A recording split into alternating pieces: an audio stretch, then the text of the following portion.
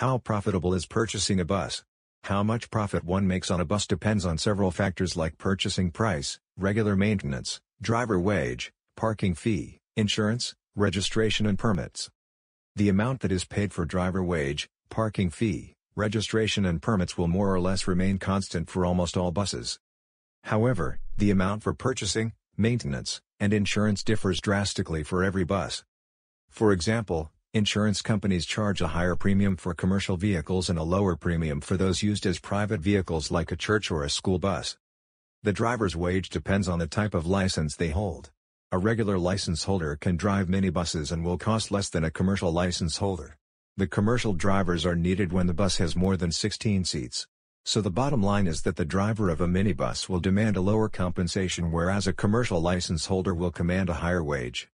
Every vehicle requires regular maintenance.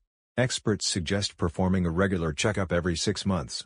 This ensures optimal performance of the vehicle. A well-maintained engine will give more miles per gallon of fuel than an engine whose filtration system has not been cleaned for the past 2 years. Such a choked-up engine will release more nitrogens and carbons in the atmosphere, inviting harsh penalties from pollution control authorities. Thus the owner has two options: either to maintain the bus on a regular basis or end up paying fines. Choosing the first option is better because the vehicle will command a higher value at the time of reselling. Thus maintenance impacts performance as well as profitability. Finally, pricing has a big impact on profitability. A new bus will cost more than a used bus.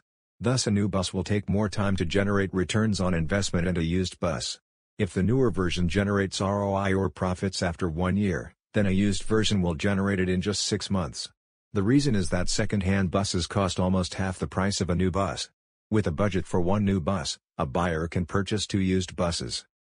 Major Vehicle Exchange is a used minibus dealership that has sold its 15-seater passenger buses to startup transportation businesses across the United States for more than 35 years.